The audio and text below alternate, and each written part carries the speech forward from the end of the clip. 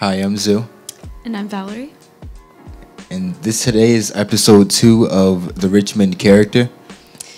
Today we are joined by a special guest. Would you like to introduce yourself? I'm J. Plunky Branch from Richmond, Virginia.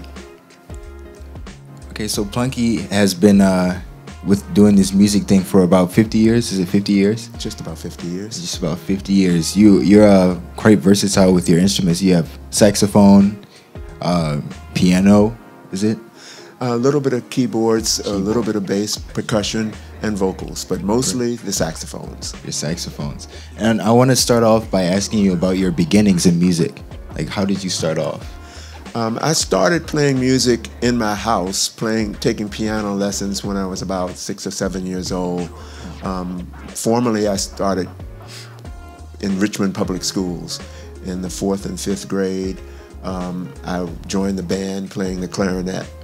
From there in school, and I played a number of instruments, the clarinet, and by high school I also played timpani drums and oboe and bassoon. I didn't start playing the saxophone until after I left high school.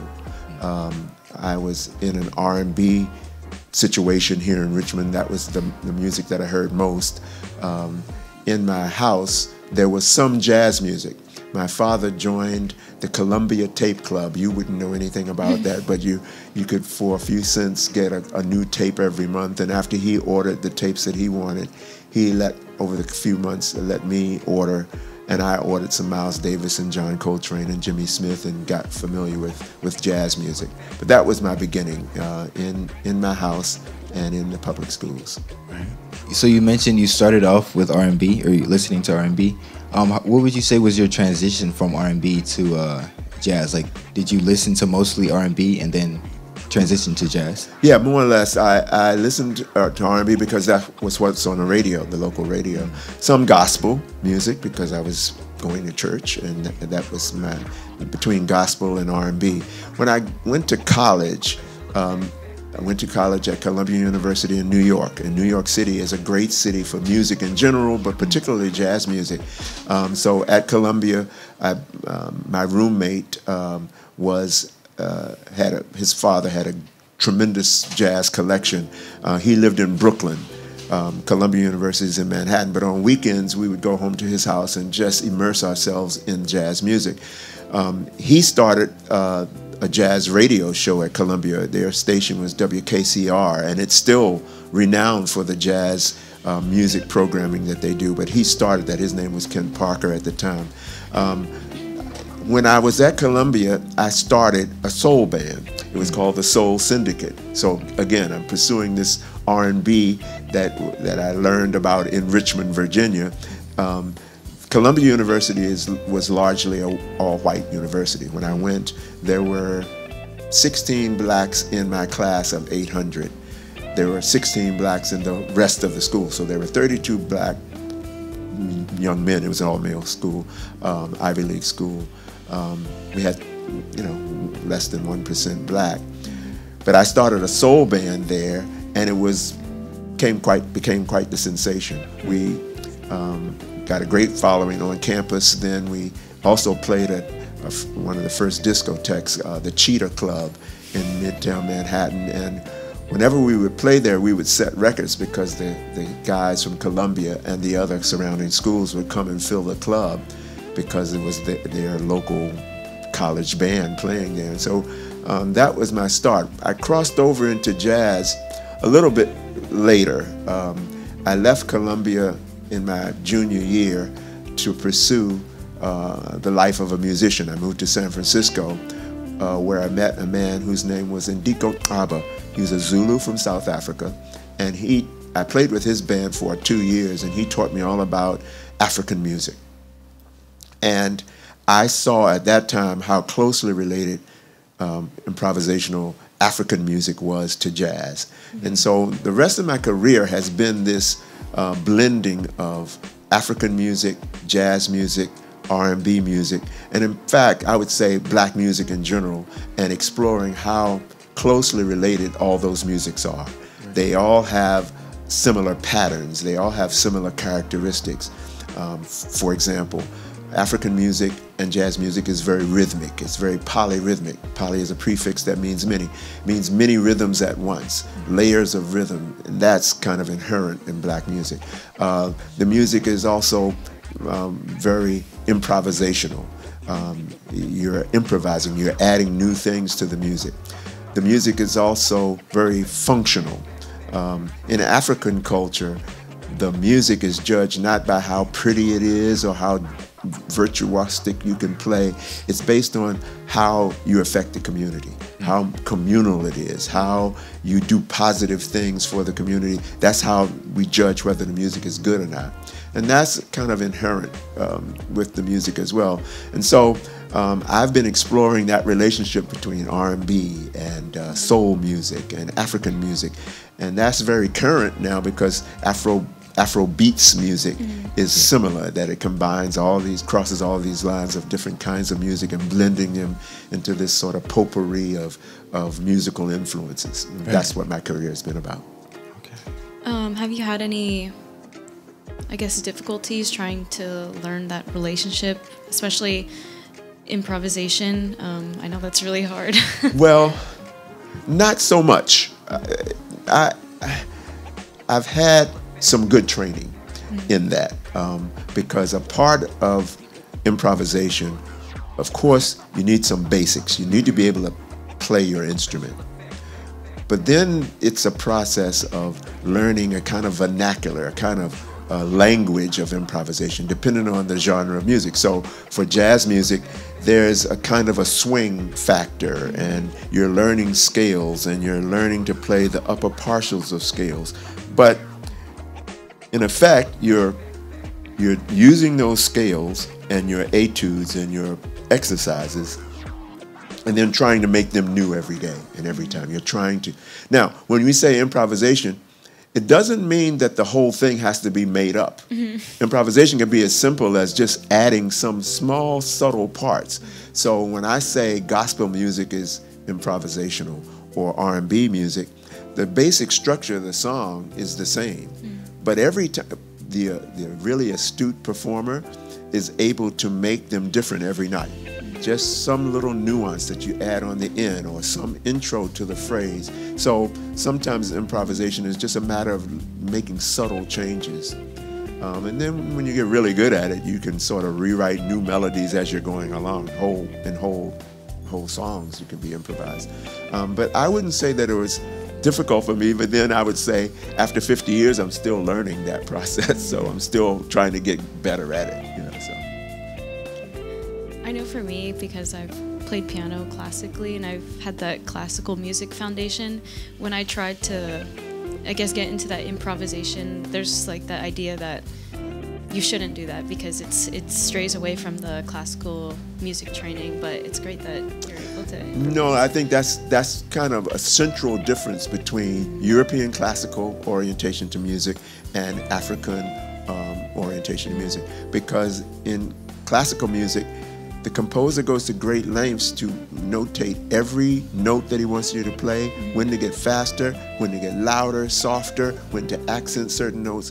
And when a composer in that tradition writes a song, he wants it to be played and sound the same every time it's played. If you play it 200 years from now, it would sound exactly the same. That's almost the opposite of African music. In African music, the emphasis is on what's that little nuance that you did that's different, that makes it unique to this minute. And so, yes, I've played with classical players who could read the music. It could be all 32nd and 64th notes all over the page, and they can sight read it immediately. But if you say, okay, we're going to play a blues in E, they're stuck. It's like, what do I do? Because I've been trained to interpret this music on the page. And I'm not implying that either one is better than the other. I'm simply saying they're different orientation, different aesthetic, different way to judge it. But for me, black music, African music, this improvisational, very rhythmic music that involves the public. When we go to see a classical concert, if it's a symphony, you don't even clap until after the fourth movement. In African music, I want you to clap from the first note if you're feeling it. I want you to clap all the way through it. It's a very call and response. We're composing this together. We're making this night and this piece of music special. So it's a different orientation, but I happen to like it that way. Yeah. Is there a specific region that you get your African music influence from? Very good question. As I said, my first introduction to African music was with Ndiko Traba, who's a Zulu from South Africa. So that's a specific region and a specific kind of music. They have slightly different harmonies and rhythms. A kind of music that's endemic to there is called township jive, and it's urban sounding, and it's not traditional African music with just drums and chants. But beyond that, I have studied in West Africa, Ghana and Nigeria, and in Senegal. Those are the regions that I'm most comfortable with. I also like the music from the Central Africa, the Congo region. But Nigeria has given us a music called Juju music, and another music called Afrobeat without the S. Afrobeat, a specific Nigerian music that kind of combines African rhythms with James Brown kind of funk. And that was created primarily by a man named Fela Kuti. Now, Afrobeats, which is the current name that we have for these more general commercial African music, goes beyond Fela's funky beats to add some reggae tone, Latin music, a lot of different polyrhythms, a lot of mellowness. But even then, it centrally comes out of the influence of Nigeria. Artists like Burna Boy, who is an Afrobeats musician who is very, very popular these days. He sold out the Madison Square Garden. He was on the Grammys this year. He did the whole halftime show of last year's NBA All-Star game, which I point out just to say how popular African music is becoming. My 49 years before now, I couldn't even imagine that would happen and be so popular in Europe and in the United States and across all kinds of racial and genre lines all around the world. So maybe I was onto something getting involved with it all those years ago. You did mention how Afrobeats tends to, cross a lot of different kind of racial lines and continental lines as well. How would you say your music has, communicated with different kinds of race lines and whatnot? It's been an interesting journey. When I started, I did a record. My first record that I recorded was a record called A Message from Mozambique. I don't know if the camera can pick this up, but this is avant-garde jazz music combined with traditional African and Afro-Cuban and Afro-Brazilian rhythms. That's me right here, my face painted up there. This was very, very hard to digest music because it was wild screaming saxophone and thunderous African drums. In 1975, I released this record, and this may be my most important record. It's called African Rhythms, 1975, and this was the record where I crossed over from avant-garde jazz to more rhythm and blues elements. I got a little bit funky with this record, and this record helped bridge the gap. This record became very popular over the years. When I first released it, it got played in Washington, D.C. On a station called WHUR, and it was popular in Washington, D.C. 20 years later, it was picked up by a Japanese label, and then a few years after that, it was reissued in Europe. So this record is probably singularly most important for me crossing over. That deals with your question. How did it cross over genres? How did it cross over continents? Right. This record was very instrumental. Very simple song. Simple melodies with funky rhythms. When I did, my first group was called Juju. When the Message from Mozambique was Juju, A Message from Mozambique. I moved from San Francisco to New York in 1974. Then in 1975, I came back to Richmond, which is my hometown, brought the group back to Richmond. And it may surprise you, in 1974, there was not a big marketplace for wild, screaming, avant-garde African music. And so Richmond influenced me. We added a female vocalist, and we added a guitar, and we added a drum set, because before that we were just using traditional African drums and timbales. We didn't have a drum set, no guitar, just saxophone, keyboards, xylophone, traditional instruments. So Richmond, in order for, remember what I said, in African music, one of the ways that we judge the music is how we affect the community. And so if I'm going to be in a community and nobody's digging what I'm doing, that's not of any use to anybody. It's not a use to my career, and it's not a use to the community. So we added these elements so that we could get our message to the people. So the message was still African rhythms, but it's now funky music.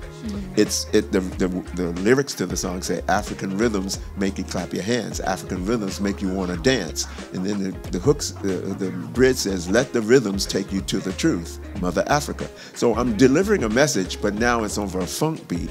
And so that helped us cross over, if you will. I've had really good luck, really good experiences with the music in other continents.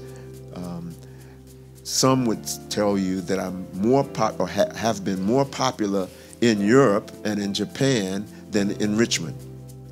Why do you think so? Well, there are a couple of reasons. One, as I said, Richmond, up until recently, hasn't been a very big market for African music or African-oriented music. But Europe, for example, has a different relationship to black music. Europe sees black American music, one, as being exotic because it comes from somewhere else. It's from a distance. So Europeans appreciate music based on a different set of aesthetics. One of the ways that they appreciate music is that they admire things that last. In fact, I would say the definition of classical music is something is classical when it lasts more than a generation. And so Europeans appreciate things that last. And so one of the reasons that my music and I sort of get over in Europe is because, one, I'm dealing with an art form that started, if I say jazz, Europeans love jazz. They think of jazz as art. Whereas here, jazz was thought of as a kind of underground, it wasn't thought of as art, I'll put it that way. Jazz started in places like New Orleans, and in New Orleans, back at the turn of the century, the 20th century, 1900, 1910, that music was found in bawdy houses and juke joints. It was thought of as a lower class music. But Europeans didn't see it that way. They thought of it as art. They thought of that, the idea of improvisation and the ability to do new things with the music. They thought of that as high art. And so when I come along with this African jazz, African funk, they were open to it in a different way. In the United States, in the history when the record industry was forming in the 1920s, the black music and musicians was called race music. It was a kind of disparaging name that said this is not so important. The blues and jazz music were thought of as lower class music. But the Europeans heard jazz music, especially with the big bands of the swing era in the 30s. And even in the 20s with the New Orleans style, they would hear those instrumentalists playing and improvising, doing new things. They couldn't believe how different black musicians were making the instruments sound.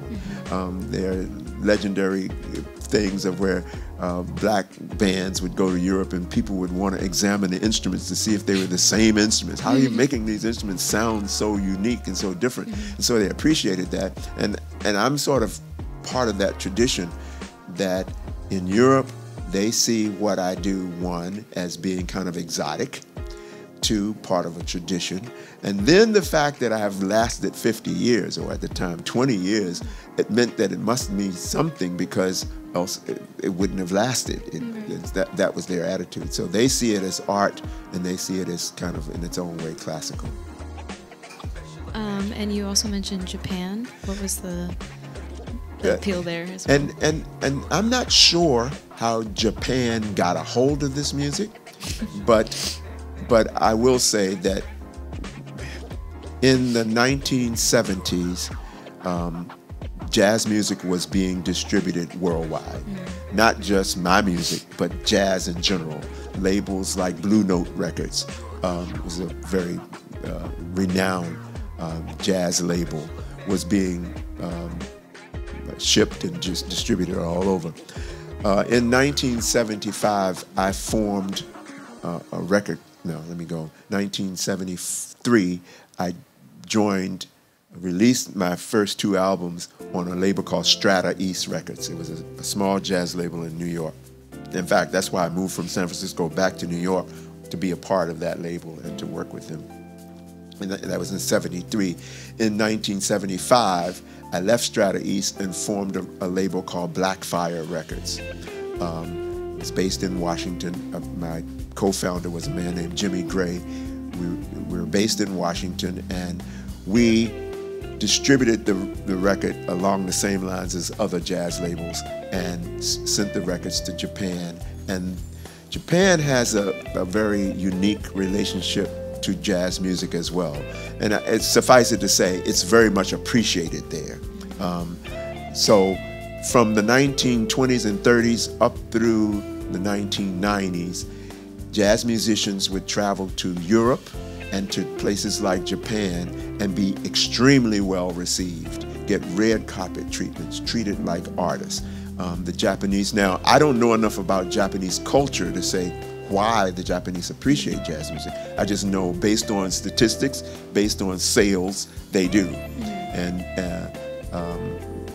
my high school band instructor, Joseph Kennedy, of jazz violinist, he would come back. He would go to Japan and play during summer break. He had a cousin who was a renowned jazz musician, and they would do gigs in Japan. So I knew, even that far back, that, hey, this music can appeal across so many lines. That's great.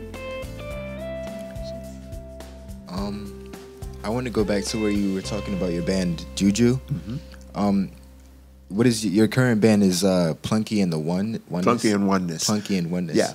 When Juju, remember I started in San Francisco, Juju, 1973, we released Message from Mozambique, and then we had another record, Chapter 2, Nia.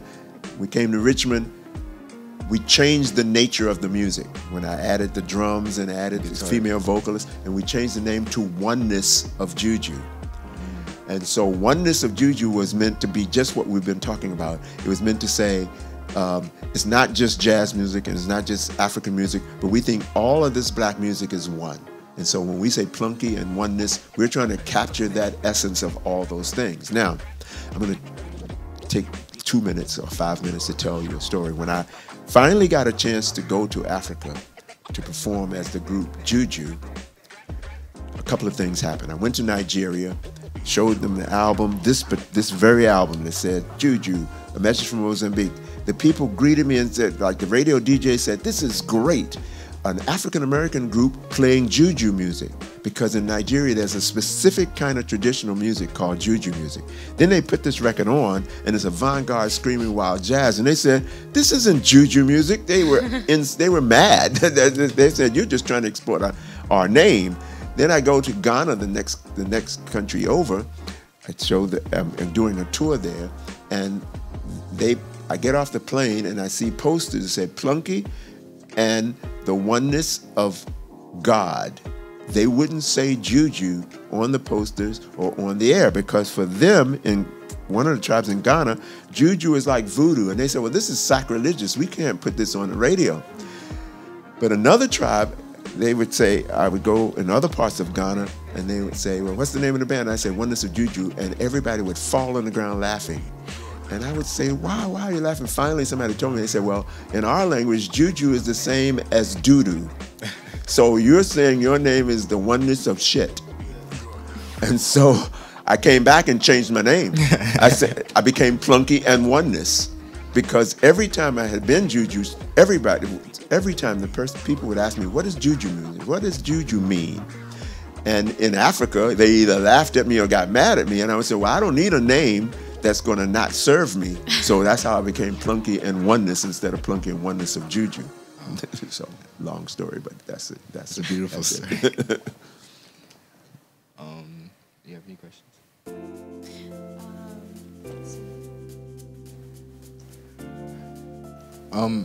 Can we go back to where you were talking about your inspirations? You said soul, you said R&B, and like various. Do you have any inspirations that are non-musical or anything out of Richmond? That's a good question. I would say so much of who I am is based on being from and being in Richmond. I don't know if this is to the point of your question, but when I go all around, I had a manager in France, in Paris, and she would kid me and she would say, everything you say is, it's better in Richmond. It's not like Richmond, or Richmond this, or Richmond that.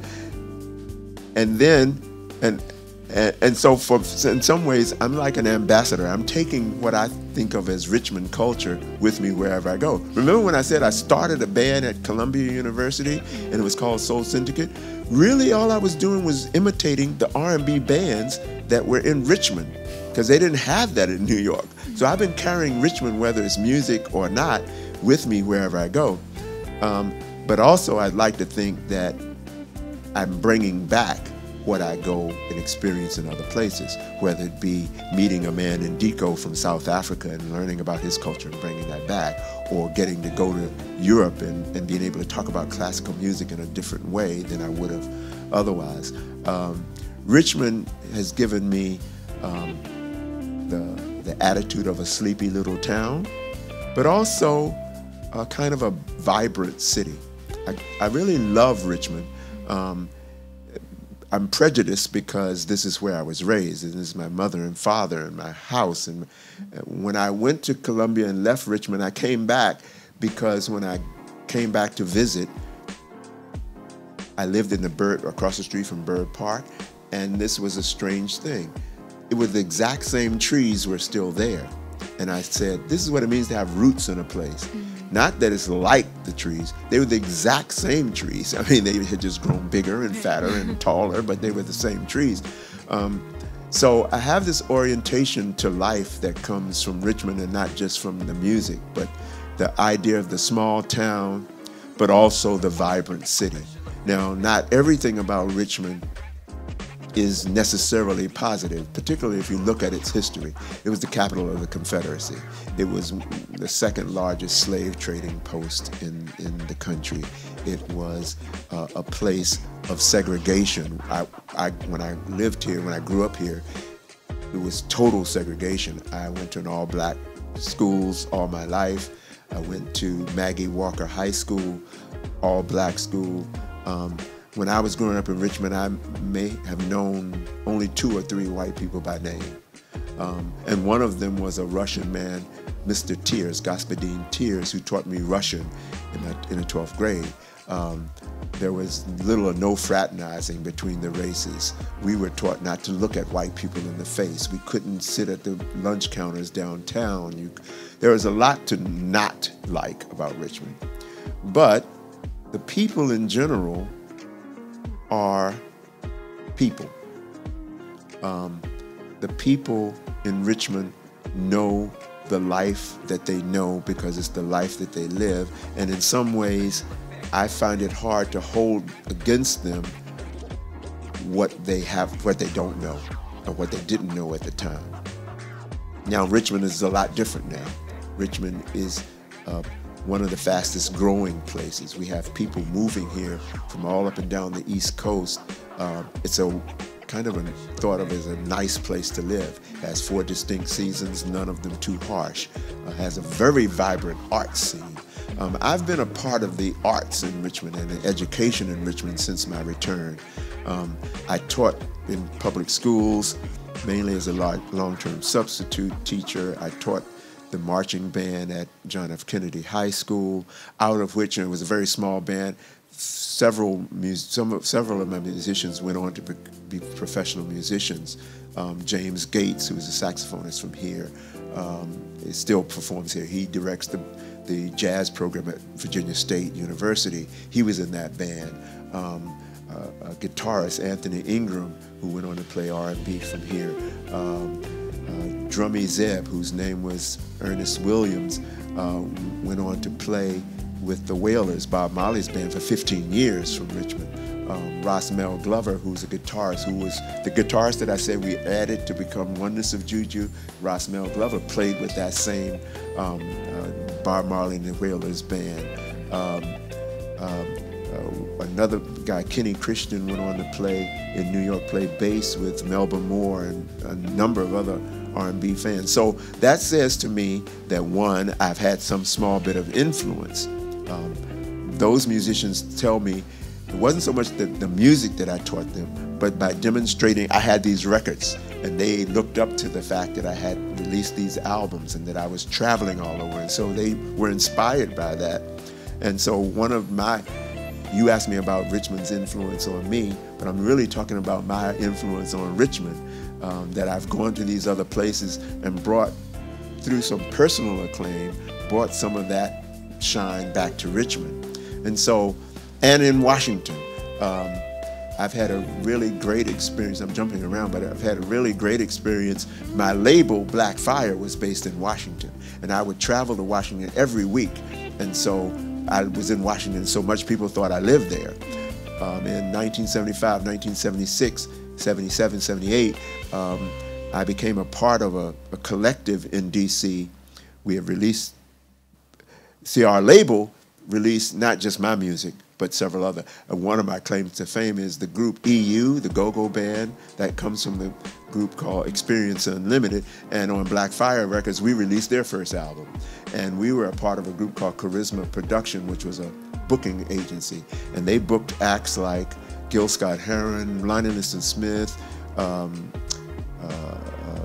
Norman Connors, Roy Ayers, Chuck Brown, and a number of others. And my band, Oneness of Juju, would open for a lot of those acts. And we feel like we influenced the creation of go-go, because we were the ones bringing this African percussion, and we started the idea of nonstop, of keeping the rhythms going for the whole set like they do in go-go music.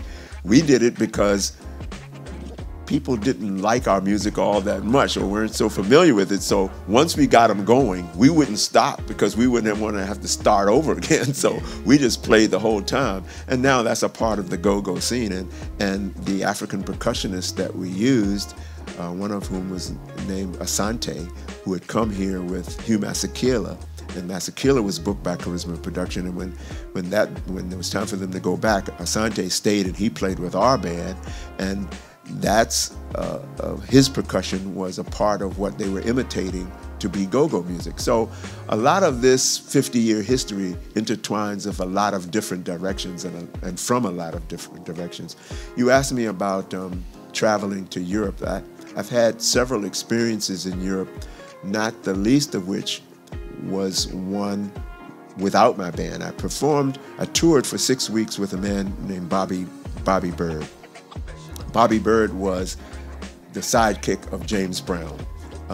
In the song, "Get On Up," and he said, "Get up, get on up." Well, that was Bobby Bird answering. Bobby Bird was kind of the person who discovered James Brown early on, and then James Brown took it over. But I toured with Bobby Bird, and that was quite an experience. We toured in Switzerland, Germany, France, and all over Europe on a tour bus. That was a great experience for me. I have interacted with a number of musicians through my career who are either famous themselves or alongside famous musicians. Like Bobby Bird, it's a little less famous than James Brown, but James Brown is world-renowned, as godfather of funk and soul. One of my idols with the saxophone is John Coltrane. A name you might know or may not know. A jazz saxophonist who is responsible for sort of creating cosmic jazz, or this very creative avant-garde jazz. And his sidekick was a man named Pharoah Sanders, and Pharoah Sanders gave me a gig on an album with him, and I looked up to Pharoah. So those are I met a man named Rahsaan Roland Kirk, who was renowned for playing 2 or 3 saxophones at the same time. And he was blind, and he could circular breathe and keep the notes going endlessly, 3 saxophones at once. Well, I met him, and he taught me how to circular breathe. I have all these experiences intersecting with musicians from around the world, and I think of myself sort of like a black Forrest Gump. You know, I just happened to fall into those situations that I was able to benefit from. It's not like I went out to say, I'm going to meet this guy in Deco. Somebody introduced me, and we hit it off for 2 years. A man, Ornette Coleman, is a renowned avant-garde saxophonist. I met him, and 2 weeks later, he had an art gallery in New York. He turned over his art. He was going to North Africa for 6 weeks. He said, "Plunky, I want you to take care of my place and run my art gallery and do the booking and all that." I had known him 2 weeks. I mean, how can you plan for something like that? He either was crazy, or he just had great faith that I was a good person. So I've had all kinds of experiences. I'm hoping some of those will spark any other questions that you might have. Going back to what we were talking about just your influence on the community, and I would say that VCU has changed a lot, and the Richmond community in general. How have you contributed to VCU specifically? Because I feel like I love VCU just because it is very diverse, and the youth culture is great, and I feel like it's very different from what you grew up in. Yeah, VCU is near and dear to my heart. Near because I live near. I had the great experience of teaching there for a year. I took over for Dr. Odell Hobbs, who was he taught a class, I think it was on African American history or music history. But in any case, he went on sabbatical for a year in Israel, and he asked me to take over his class. He was the music director at Virginia Union, and I took over that position, but as an adjunct faculty to VCU. So I taught at VCU, so I had that experience. VCU also is near and dear to me because we haven't talked about it, and I don't know how much time we have, but I was also a part of the arts administration world in Richmond. We should talk about that a little bit, but how that relates to, well, let me say,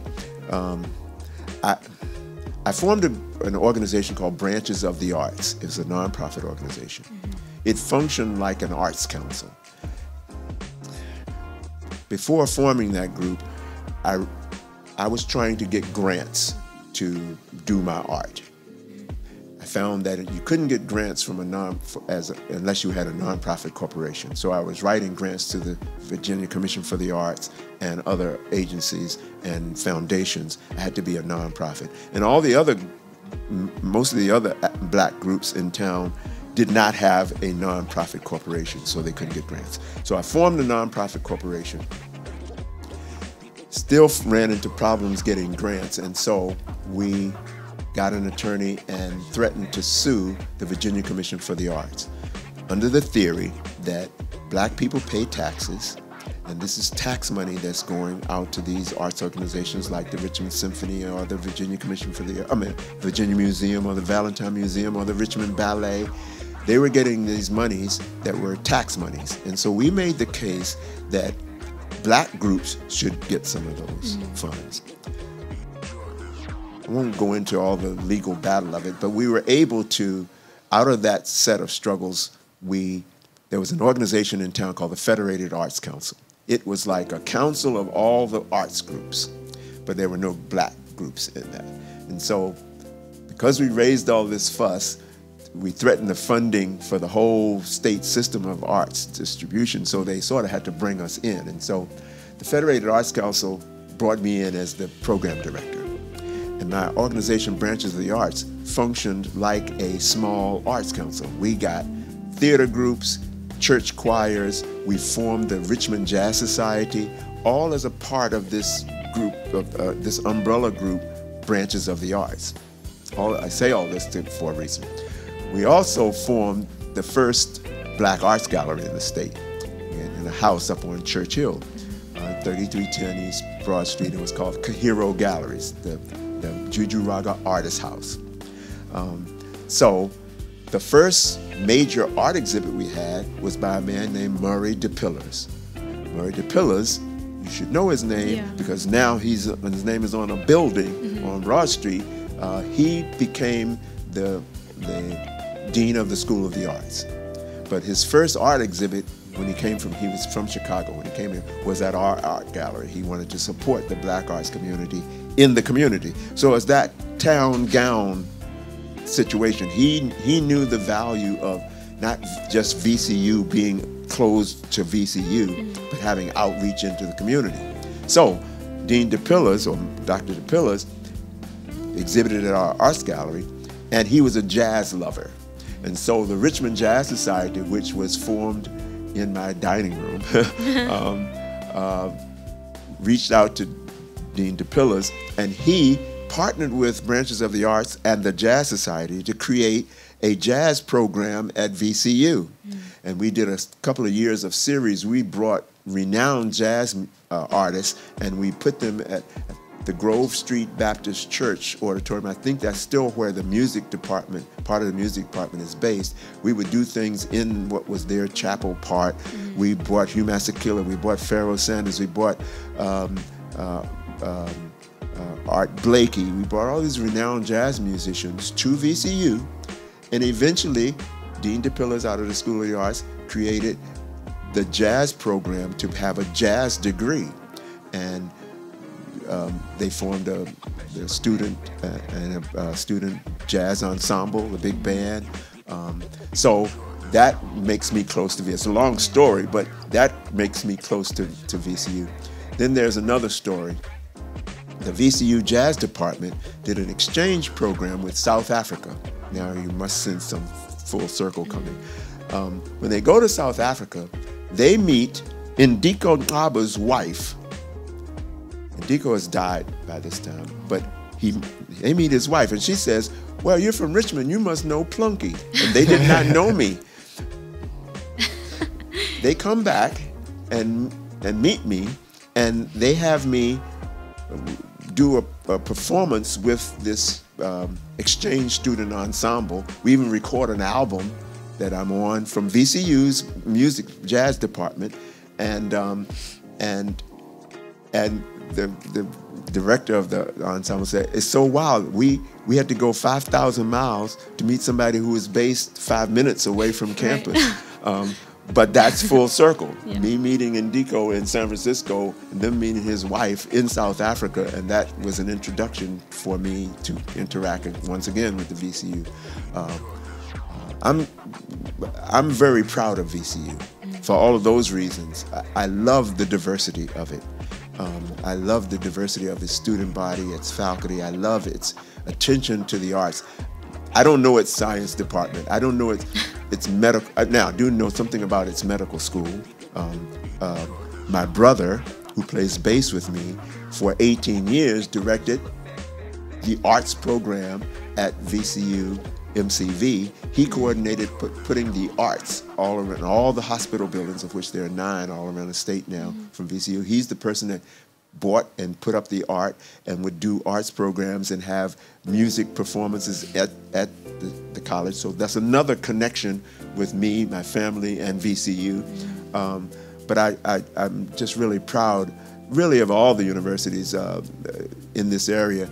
Virginia Union, because I directed their jazz studies and created an African art gallery on their campus. Virginia State, because I've done a number of things there. Not so much the University of Richmond, but for me, VCU is like the crown jewel of that community here. That's great. Now, on your notes, you mentioned from my bio, I want to talk a little bit about one of the things I'm most proud of in my career, and that is I got an award. I was nominated or named a part of 50 for 50. It's created by the Virginia Commission for the Arts, and this was naming the 50 most important people in the arts for the state of Virginia for the last 50 years. And I was named one of those people. There were only 8 musicians in that, out of that 50. And so I feel quite honored that after I almost sued them in 1978 and the problems that I may have caused for them, but I have been funded by them and toured under their auspices for the last 20, 25 years.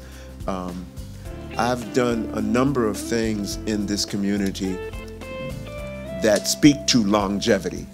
For example, there is a festival of arts that happens every year in Bird Park at Dogwood Dell. I've played on that for 42 years straight. And once again, in '78, I was one of the first black artists to perform at that venue. When the first time that I performed, first 2 years, they didn't even put me on the main stage. They put me off to the side. It was, again, I'm talking about a very segregated place. But I've gone on to play there 42 years in a row.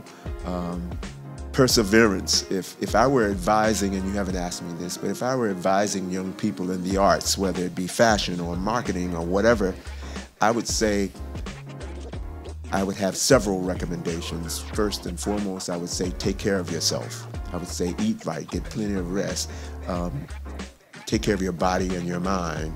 I would also say be prepared for the long haul. Be prepared for, when I started being a musician and releasing a record, really I didn't see too much further past my nose. I thought, I'm going to release a record and it's going to be a hit and I'm going to be a star next week. That was kind of my attitude. Even if that had been true, I wouldn't have been able to get out of my quote-unquote career anything if I hadn't been prepared to go further than that, longer than that. We've heard of the concept of the one-hit wonder. You can have a hit record, make a lot of money and get famous, but if you don't have a plan for going the long term, it can disappear. And especially in today's world where things can go viral in an instant and be gone in 2 months. So I would advise young people to take the long view. I would say, understand that your career is just that. A career implies a kind of a longevity. And that means you have to plan for it. And that, part and parcel of that is building enough skills that you can be diversified in what you're able to do. This is probably old hat by now, but I used to advise people, young people, get experience with video, with doing video. It's old hat now, but 10 or 15 years ago, it wasn't so old. That no matter what field you go in, and I would be a genius of predicting, because it has come to pass that just about everything we do now is on screens. Right. Every connection we have is with a screen of one size or another, and that's visuals. And so if you can manipulate visuals, and most people can now, most young people especially, you're always online and you're doing things, you edit video. But that's a tremendous skill to have, because that's how we communicate. So building your skills in that way, diversifying your art, and then I would say learn business techniques, learn financial management, because no matter what field you go in, it's going to interface with the business community, the business delivery system. Marketing in general is just so important. And I could probably name other things, but I'll give you a chance to ask questions in case I'm just touching on things and not getting to things that you might have wanted to ask me about. I kind of wanted you to keep going. Yeah, so, the other thing that we would touch on, or I would touch on, for the community that would see this is that I would hope that my life would be in some ways inspirational. Not so much because of what I've accomplished, and I think I have accomplished quite a bit, but it depends on what yardstick. I mean, I've written 478 songs. Sounds like a lot. But Stevie Wonder probably wrote that many in 3 or 4 months or something. You know, it's 500 songs in 50 years is only 10 songs a year. So it sounds like a lot, but not so much. But I have accomplished a lot. I've written a book. I've written my memoir, which is 450 pages. It's a big book. I've written a book of poetry. I've released 27 albums. I've gone to Africa 11 times, toured in Europe 3 or 4 times, been to Brazil for Carnival, been to Cuba twice, done 3 documentary films, done a lot. But what I want to share is the fact of not giving up. In a word, the idea of perseverance, the idea of keeping going. Now, what it takes to keep going is where I started, taking care of yourself, because you can't keep going if your body falls apart, if you lose your mind, if you're drugged out, you can't keep going for 50 years. So that's part of it. On the other end of the spectrum, if you were going to be like Plunky, you'd have to be very lucky. You'd be lucky enough to meet Ndiko Naba, or lucky enough to go to Pharoah Sanders concerts every day for 10 days, never moving from start to finish, and him just then running into him a week later in Detroit, and a week after that in New York, and him thinking you're following him around, and then him being enamored enough to say, come on, I'll let you record with me. And that's kind of luck. A couple of other things, and I hope you can edit this down because I talk a lot. Other thing I want to talk about not only is my longevity, but how this dovetails. I talked about African Rhythms, this album, 1975, then 1990-something, it being reissued in Japan. Then in the 2000s, it's being reissued by a label in London called Strut Records that bought my whole Blackfire catalog and is reissuing the whole thing of it. My music has been oftentimes before its time. We had a record in 1980-81 called Every Way But Loose. It was a dance record. It was like almost a disco record. And here's the luck again. A man named Larry Levan, who was a famous DJ. You probably never heard of him, but he was a famous DJ. He played at a place in New York called the Paradise Garage. It was very important in the disco era. He played that record and it became a hit. And then Every Way But Loose became a hit. Then Suture Records, which is part of Buddha Records, which no longer exists, bought the record from me. They reissued it in London. It became a top 10 dance hit in London. But that's kind of luck. That's kind of lucky. I didn't know Larry Levan for him to pick it up and play it, and then for people in New York to hear it, in Detroit and in DC to hear it. That's perseverance, because I'm still at it. I'm still going. But what I wanted to say was, the reason why I think keeping going and some sort of longevity is important, because by my example, you can be ahead of your time. And 20 years later, somebody discovered this record, African Rhythms, in 1999 was discovered by a man whose name was Jay Dilla. Jay Dilla was a producer from Detroit, very famous, legendary producer, hip-hop producer. He discovered this record and re-recorded it on his album called Welcome to Detroit. Gave me credit and everything. James Branch, you'll see it on the thing. But when somebody came to me and said, Plunky, I heard somebody sampled your record. So I hunted them down. Turns out he didn't sample my record. He re-recorded it from scratch. He reduplicated the bass line. Even my opening monologue, I said, these are African rhythms passed down to us from the ancient spirit. Feel the spirit, a unifying force. Stand up, clap your. They did the whole thing, had a rapper say the same thing I did the whole song. Okay, that's 1999. I was going to sue them because they didn't pay me. Then I said, you know, it's just some young guys from Detroit. It's not going to amount to anything. Turns out he dies early before his time. He's famous. Now, fast forward again. 2015, a man named J. Cole samples the J Dilla version of my song, and it's on the J Cole album. Let me embarrass myself. I didn't even know who J. Cole was. But now just fast forward to put an end on that story.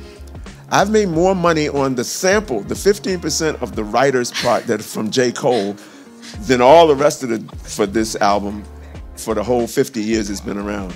The one little sample. Now also, don't tell J. Cole, don't listen to this part. I can't even hear my sample in his version, but they pay me for it. So, but that's perseverance, because I'm still around that many years so I could get paid for this. And it's the luck. How can you plan for that, you know? Yeah. I could be soliciting J. Cole, please sample my record. Who would know? I mean, you know, how would I get to it?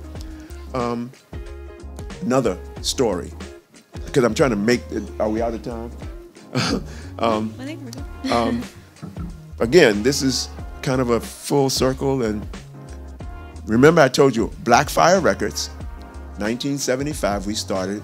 One of our first albums that we recorded was by a group called Experience Unlimited, now known as EU, the go-go band from DC. In 2022, I guess this was, 2021, 2022, a piece of one of their records, though, on our Blackfire label, is used in a ad for New Balance sneakers.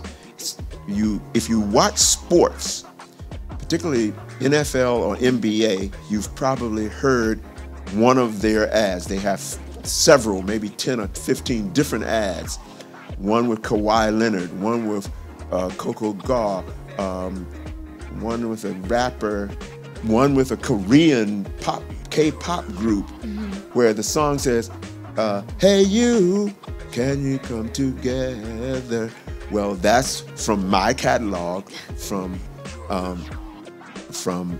Blackfire, from my publishing company, and it made a heck of a lot of money. Again, luck, perseverance is, because I'm still marketing, still promoting my stuff after all these years, and it catches. Last thing maybe, and then we'll do follow-up if you have any other questions. One of the things I think we wanted to talk about is, what am I doing now? What does my future look like? Well, let me say, I'm 76 years old. I'm not sure how long a future I have, but I'm still very, very active. I have a new album called Love is Everywhere. It's a brand new CD, just came out the 1st of this month. I am doing a compilation of my love songs from my catalog. It's gonna be 25 love songs from all my catalog. Then I'm doing a compilation of 30 Afro beats songs, because see, I was into Afro beats before it was called Afro beats. I was into Afrofuturism before they even had that name for it. I'm in the Smithsonian Institute documentary on Afrofuturism. So I'm doing my 30 Afro beats songs on a compilation. Then I'm going to do a compilation of 50 songs of funk and instrumental jazz funk and jazz soul music. Why? Because I'm trying to pitch all these musics now for what we call synchronizations, where you put this music in commercials, TV shows, and movies. Because I have some experience with this now, I have a documentary on Blackfire, the label, which is on PBS nationally, and I am, lastly but not least, I'm writing a movie script it's called Going to Africa. It's about hip-hop going to Africa. It's like about a hip-hop artist who goes to Africa thinking that he and his group are going to find paradise and be like Eddie Murphy's thing, but they end up getting stranded there and having to adjust to living in the third world, and finding their true purpose. So I'll be doing that, and I still perform every once in a while too. So. You really do serve as an inspiration. It's really great. I love being able to find, like, if I listen to a song now, a pop song, and then I peel back the layers and I find the sample samples a sample, and then I find the original artist. It's just like history. Yeah. That's really great. That's great. That's absolutely great. Yeah, one last question.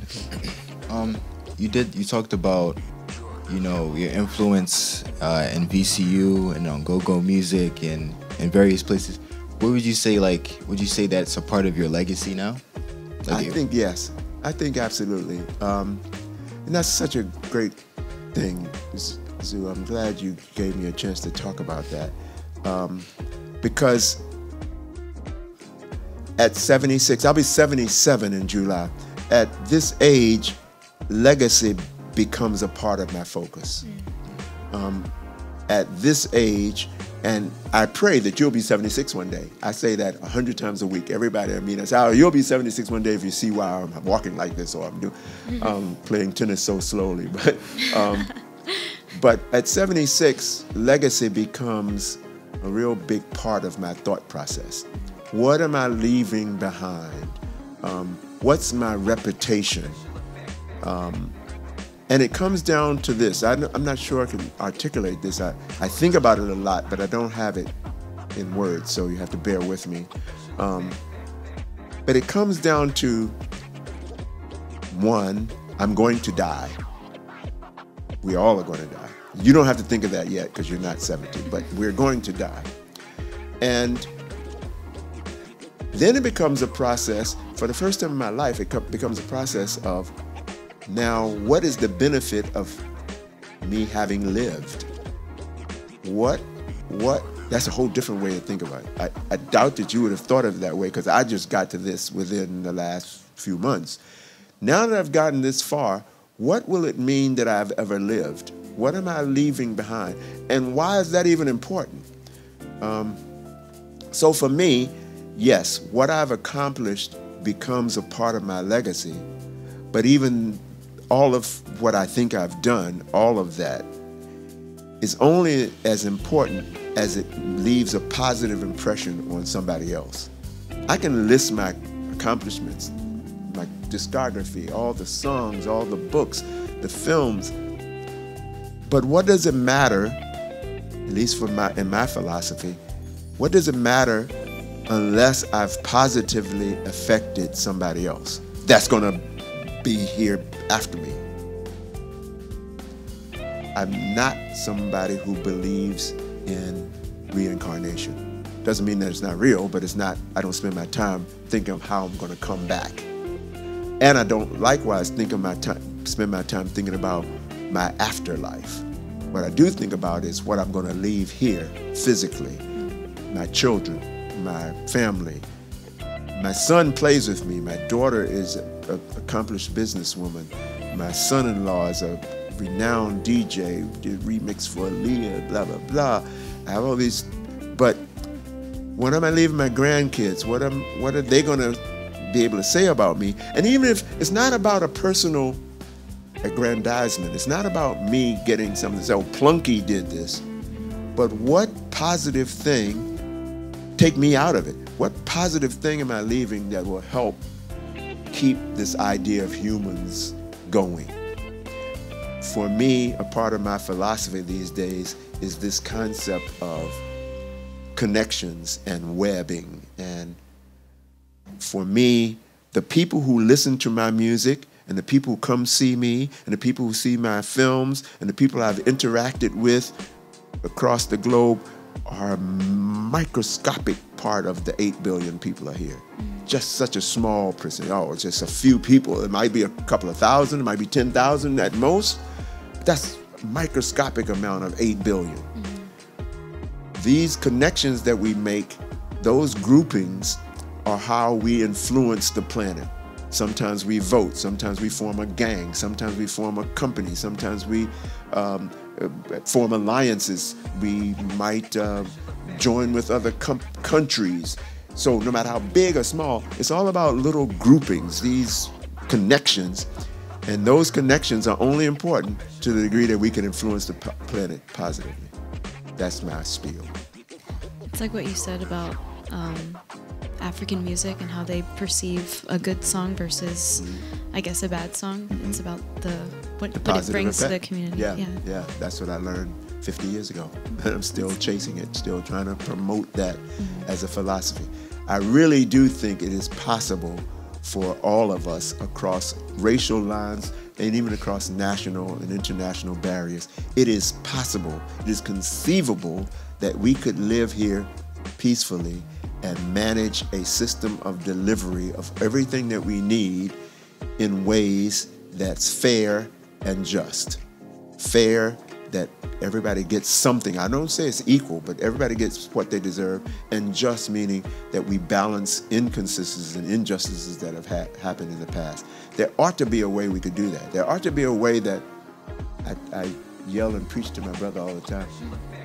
Who could be bombing someplace in Gaza, or how could we afford to be bombing Ukraine? We should be building stuff. We can't be bombing. It's too hard to support 8.5 billion people. We shouldn't be knocking stuff down. We should be figuring out ways to, but I preach, sorry. Thank you so much. Do you have anything else to say?